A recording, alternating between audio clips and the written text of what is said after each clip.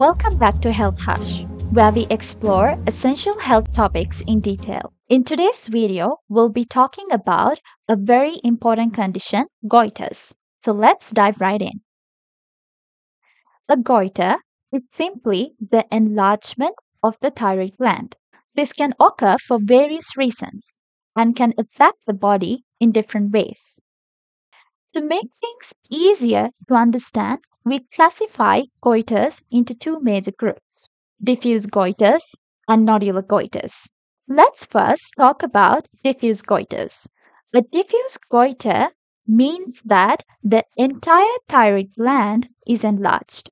Within this group, we have three subtypes: hyperthyroid, hypothyroid, and euthyroid. Hyperthyroid means there's an excess of thyroid hormones in the bloodstream. Hypothyroid refers to low levels of thyroid hormones. Euthyroid means the thyroid hormone levels are normal. One example of a diffuse hyperthyroid goiter is Graves' disease, a condition where the immune system attacks the thyroid, causing it to overproduce hormones.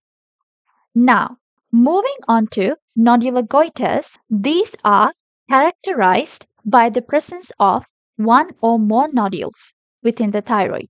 These can also be further categorized into solitary nodular goiter and multinodular goiter. Both types can be hyperthyroid, hypothyroid, or euthyroid, depending on their effect on thyroid hormone levels. For example, a multinodular hyperthyroid goiter could be Plummer's disease, where several nodules cause excess hormone production.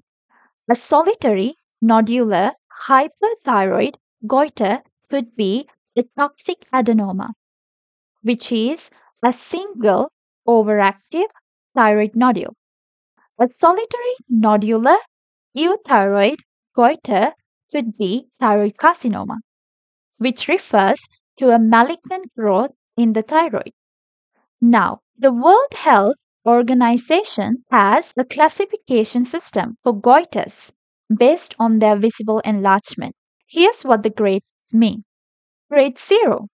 The goiter is neither palpable nor visible. Grade 1A. The goiter is palpable but not visible. Grade 1B. The goiter is palpable and visible only when the neck is extended. Grade 2. The goiter is palpable and visible even without neck extension but only from close up. Grade 3. The goiter is large enough to be visible from a distance. Now, let's explore some of the possible causes of goiters. For diffuse goiters, the causes can include conditions like simple colloid goiter, Graves' disease, and thyroiditis. A simple colloid goiter is a type of diffuse euthyroid goiter where the thyroid enlarges to maintain normal levels of thyroid hormones. Some causes for this can be reduced iodine intake, though this is very rare today, metabolic defects like congenital defects in thyroxine synthesis, excessive demand such as during puberty, pregnancy, or lactation. Other causes of goiters include goitrogens and certain drugs. Goitrogens are substances found in foods like cabbage, manioc, and other vegetables that can interfere with the thyroid's ability to produce hormones. Goitrogens are also found in fluoride and lithium.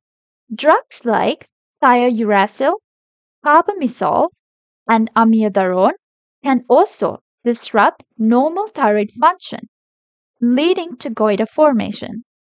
Now, for a solitary thyroid nodule, it can arise from conditions like a dominant nodule of a multinodular goiter, a cyst, which is a lump filled with fluid, an adenoma, which is a benign growth, carcinoma, which refers to a malignant growth, or thyroiditis, which is inflammation of the thyroid gland.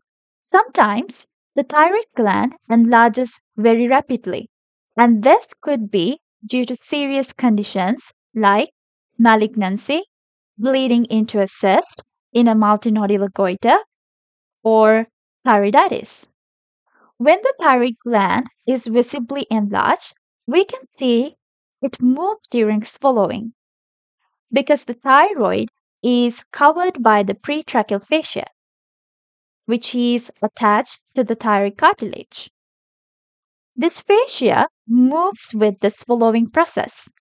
And since the enlarged thyroid is still connected to the trachea and larynx through this fascia, the entire structure shifts together.